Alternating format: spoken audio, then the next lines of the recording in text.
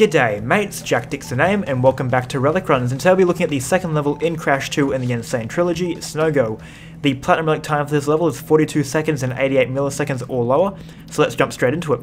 So, in Snow Go and the other ice levels coming up, I think Snow Biz is the next one in World 2.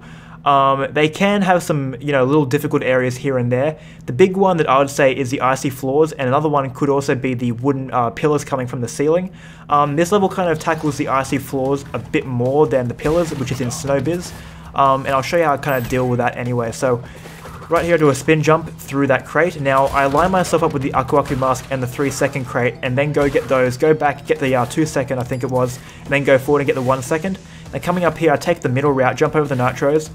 Now, by landing in the middle of this platform, you'll notice it raises straight away. If you don't do that and you hit the sides, he will adjust himself, and if Crash does that, it will waste so much time. So anyway, through here, just slide spinning and slide jumping. Now, don't jump on that sill back there like I did, that's kind of a waste of time. So these wooden pillars kind of screw me over there with the timing, but oh well, what can I do? I just keep on going anyway. I spin through that 2-second crate and then jump up and get the 3-second crate right there. Now jumping down. Now, down over here with this penguin, I do take damage, but I just keep on going anyway. Spin through those crates, just keep on sliding, keep on trying to go as fast as possible. Don't miss this jump if you do, because it's not against the wall, so people may think it's against the wall. Jump up to it and just miss it completely. Now slide all the way, keep on going, and we're already here at the end.